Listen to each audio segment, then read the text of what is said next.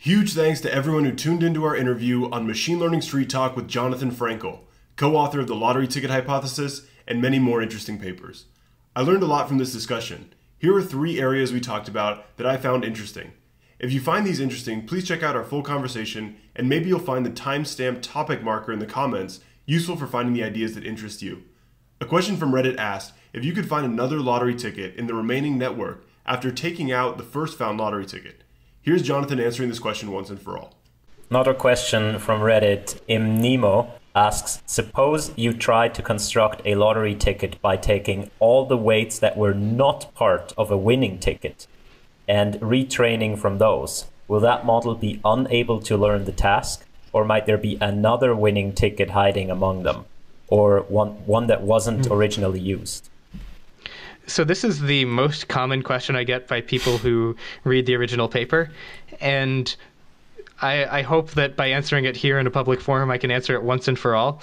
The challenge in doing this experiment is, let's take the MNIST example. So suppose that we find a winning ticket on MNIST. It's going to be about 3% of the original size of the network. So that means that if you remove it, you've still got 97% of the weights left. And so my guess is that if you were to train those 97% of weights, you'll get to the same accuracy as you got with 100% of weights, because you've barely pruned the network at all. You could randomly prune by 3% and it wouldn't affect it. And then you could go and find another lottery ticket that's mutually exclusive with the first. You still have 94% of the weights. And you could probably iterate this for a very long time. Probably, you could probably this way find, 10, 15 lottery tickets like this, maybe more, that are all mutually exclusive and still leave you with a remaining kind of residual that is capable of training to full accuracy. So the challenge with this experiment is that the lottery tickets are small, which is great, but it means that whatever's left is large enough that, I'm sure there's another lottery ticket in there and another lottery ticket in there, and so on and so on and so on. So it's an interesting idea in principle, but once you kind of look at the sizes of things, you've still got so much overparameterization left that I think you just find more lottery tickets. You can even probably, I'm guessing, swap out one weight from a lottery ticket with another weight, and it wouldn't matter, or swap out a handful of weights. And so combinatorially, the number of lottery tickets is massive, and we're just finding one. It's also like, what would be the application of that? Finding the second one. I mean, if there were, if a lottery ticket were really big, like if it were half the network, it would be interesting to see what would happen to the other half of the network. But we know, so if it's a size issue more than anything else, that, if only it would be nice to compare the residual here if the sizes were commensurate. And I think that's the intuition a lot of people have when they think about this without, looking too hard at the numbers. It's only when you really dig into the numbers that this idea becomes a little bit less interesting, I think. We prune neural networks and remove unneeded weights. Rewinding resets the weights that remain to their value at an earlier training step, rather than to the values that they had taken on prior to pruning. One of Jonathan's papers shows that you can just restore the state of the learning rate rather than the weight values themselves. Like, Jonathan, so pivoting into better techniques for finding these lottery tickets, this rewinding algorithm where you do the iterative magnitude pruning and then you retrain it, but you just retrain it by restoring the learning rate. I thought that was really interesting that you have that, like, you don't reset the weight, but you reset the learning rate. Could you tell me a little bit more about how important it is to have some kind of cyclical learning rate then? And like, doesn't that add more complexity with the learning rate now? Or I'm just curious about like how you figured out this learning rate could be reset. So this is a great question about our recent iClear paper. The first author, Alex Renda, who's a student in our lab, worked really hard on this for the past year, and he got an oral at iClear on this paper. So let me kind of give some context for this, because it takes on a slightly different problem than what we've been discussing. So the lottery ticket work is all about trying to understand, was there a sparse subnetwork early in training that could have done the same work as the full network? Could we have basically replaced training the full network with a smaller network? The particular paper you're talking about, which is comparing rewinding and fine-tuning and neural network pruning, is all about asking the question, well, if we find a lottery ticket, we've also found a pruned network, because, you just take that lottery ticket, train it to completion, and now you've got a pruned neural network. Is this a good pruned neural network? How does it compare? What are the sparsities we get out of the lottery ticket networks, and how do they compare to what we got from state-of-the-art sparsity? And so what we did was we just tried taking the lottery ticket algorithm and asking these pruned networks that we get, how do they do compared to standard prune networks from other techniques? And the answer was actually pretty good. In fact, about state of the art.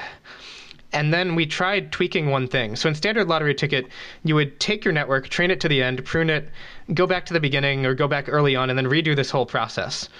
Now, if your goal is just to get a small network at the end, you don't really care how you get there, maybe you should just keep the weights you had at the end of training. Maybe you shouldn't go back. This is what people typically do in pruning. So the only difference is you take the learning rate that you would have gotten from rewinding, but you don't bother to reset the weights. And it turns out that this gets you even better performance. In fact, this kind of, we found for sparse pruning matches state of the art across a wide range of networks, and matches a bunch of state-of-the-art techniques that are way more complicated. My hope for this is not that this is the pruning algorithm that everybody will use forever, but that this is such a simple baseline that if you want to advertise a new pruning algorithm, beat this. Like, put this line on your paper and show that your line is better. Like, it would be most exciting to me if in the next 5 years I see our line get crushed by a bunch of other lines, because that would suggest that we're making some progress in pruning, which is, I'm not sure we've really made that much progress in the past 10 years anyway. That's a separate paper that we worked on in the fall. Just quickly to that point that you said about the rewinding of the learning rate, so we kind of had an understanding of why the weights might be good to be rewound to a certain point, but why would the learning rate, just rewinding the learning rate, offer such a good solution? So let me take the alternate perspective and ask what we were doing before we proposed learning rate rewinding, okay. Which is that once you prune the network, you train it for a little while. This is called fine tuning at the lowest learning rate or at some lower learning rate you had during the training process. And the kind of intuition behind that is that maybe, you're already late in the training process, you're already close to the optimum, you just need to do a little bit of extra training, and you don't want to rock the boat too much. That was kind of the intuition. But I might ask, what's the justification for that learning rate over any other learning rate? And so in some sense, by going to this, what really is a cyclic learning rate schedule, where after we prune, we increase the learning rate back to a high learning rate and then work our way back down, I have a lot of speculation as to why that might work, but it's really pure speculation. But by that same token, all we have to support the fine-tuning process we did before is also pure speculation. So in some sense, this is an area where we don't really have much to go on right now, and there's an opportunity to do some really good science. Linear mode connectivity is a really exciting way to test if a lottery ticket or subnetwork can be successfully trained. In this clip, Jonathan explains how this connection is formed. I just wanted to backtrack one up quickly. I just want to get a better understanding of, so with linear mode connectivity, it looks to me we're training two copies of the same network and they're getting different batches of data, and that's how we're doing the comparison.